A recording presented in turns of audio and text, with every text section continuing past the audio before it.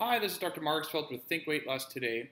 In this video, I want to answer the question of how should I eat to lose weight based on my blood type.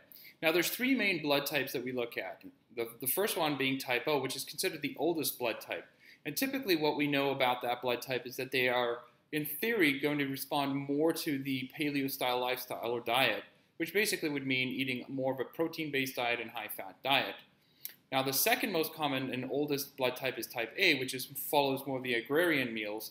And what that basically means is that these types of individuals who are primarily from Northern Europe are more responsive and can tolerate more of a grain-based diet.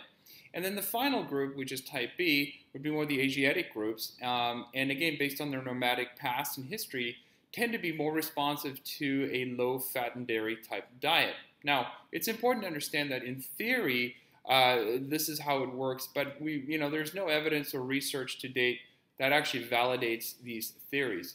So the key factor in understanding weight loss, and the real question you should be asking yourself is, what am I doing in my diet to create this, what I call inflammatory process?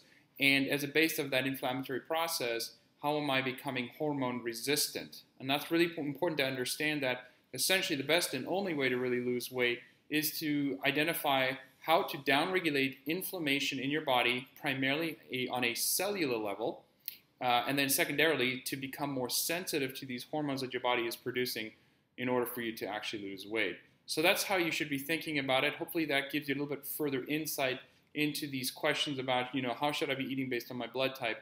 Again, the theory is based on what I shared in the beginning of the video, but there's absolutely no evidence to date that I've seen that has actually validated that. And when we actually go after root cause and downregulate inflammation and make you, again, hormone sensitive, that's when you can see some amazing changes in your weight loss. Hopefully you learned something here, and look forward to seeing you on my next video. Bye for now.